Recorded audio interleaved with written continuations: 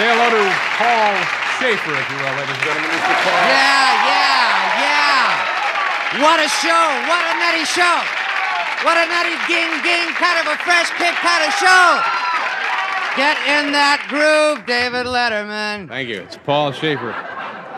Paul Schaefer. You know, I think the quote of the week from this show had to have been a couple of nights ago when we had Hal Roach here, and Paul said, "Come on, it is Hawaiian music."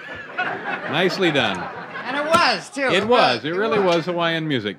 Oh, let me tell you what we're doing tonight, in addition to those fine guests. On Thursday night, since we've been on the air, we always answer our viewer mail. Tonight, certainly no exception. Let's get right to the mail, shall we?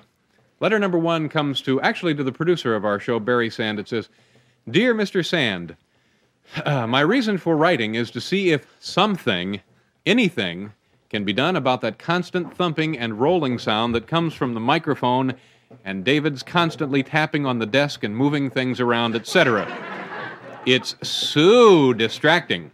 Comes to us from Mrs. W.T. Wright. Well, Mrs. Wright, I'm glad someone else has noticed that thumping. When I complain about it, they say I'm crazy, but I know one thing, it's not the microphone, so let's just take a look here.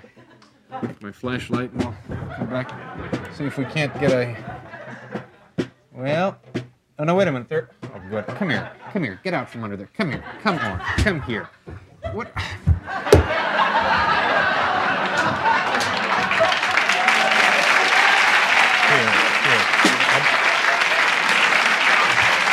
Don't go under there again.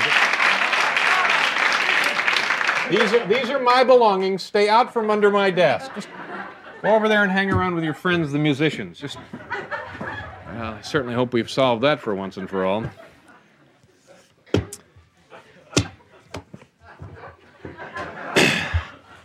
Letter number 2. I am very worried. I haven't seen Larry Bud Melman or Troy Chipper on your show in several weeks. What have you done with them? There are few actors as talented as Larry B., and frankly, without him, your show just doesn't reflect that high quality of professionalism that seemed to just exude from Larry Bud. Get that man back on the air. Obviously, a desperate viewer, Beth Seekin. Well, you know, I'm sorry you haven't seen them for a while. It's clearly our oversight. Here they are, ladies and gentlemen, Larry Bud and his son, Troy Chipper Melman.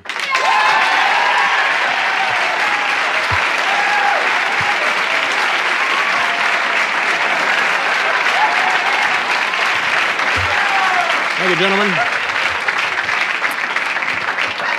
And if there's ever another outcry, we'll have them back again.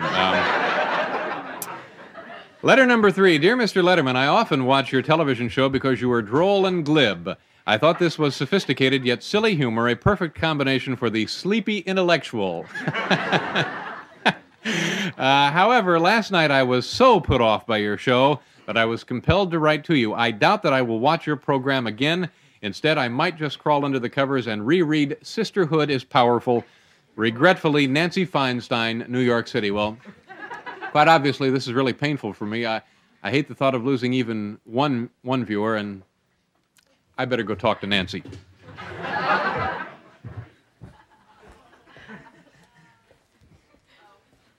Nancy? Nancy? Look, I know you're upset, and... Nancy, I can explain. Could you just say something? Come on, Nancy. Come on now. Get out from under there. And Nancy. Come on. Come on, Steve. What are you doing in there? What are you doing in there? You yelled at me. All right, man. fine. Go back over and sit with the band. Oh, good heavens. Show has certainly taken a dangerous twist, hasn't it? Letter number 4. Hello, Dave and folks. I'd just like to say how much I enjoy your terrific, wonderful, stupendous, unparalleled show, but now to the main topic of my letter. For as long as your show has run, you have neglected to feature the considerable talents of one man, a man whose musical talent, high jumping ability, and razor-sharp comedic wit have made him a legend in his own time, the one, the only, Mr. Will Lee. Will Lee, of course, our bass player. This comes to us from Eric Nyquist, Long Beach, California. You know, that's not a bad idea. I think a segment for Will would be a great idea. Paul, do you have anything for us? Well, as a matter of fact, Will has not seen this, but we have cooked up a little something just for Will. Could we roll the clip if we could? This is It's the Will Lee Show, starring Steve Jordan as Will Lee.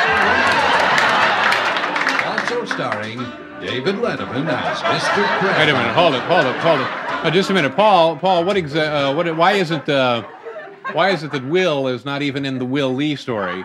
Well, David, you've been yelling at Steve so much that we thought we would let him star in the Will Lee Show. It's the stupidest thing I've ever heard. I think Steve is just trying to get on camera. No, Dave. I think you're wrong about Steve, Dave. I really do. Well, I certainly hope so. Letter number 5. We're only going to do a couple of dozen letters tonight, so we're up to 5 already. Dear David, do you think it would be possible for us, the television viewing public, to see what Steve Jordan, your drummer, really looks like? Every time we see him, he's always stuck behind the drums. What's the story behind his career? How did he get to where he is today? Right back soon. And when you're in Queens, don't be such a stranger. Your pal, Philip Finelli. Well, you know, we never really received a letter asking about Steve Jordan, our drummer, before, and frankly, we were a little suspicious, so we compared handwriting samples. Now, first, this is Philip Finelli's signature.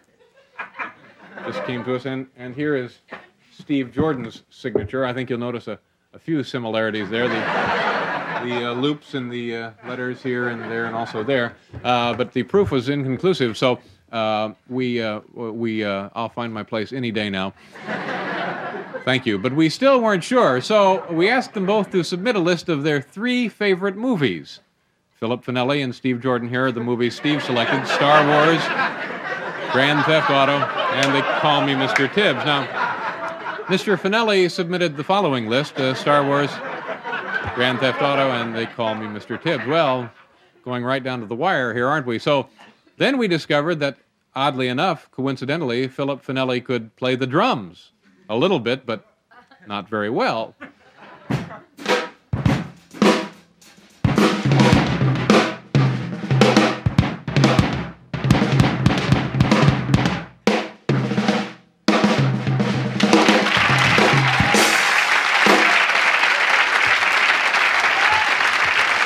Very nice, Steve, very nice. And I think we owe you a big apology. We're going to pause. We'll be right back. Merv Griffin and Captain Beefheart are here tonight.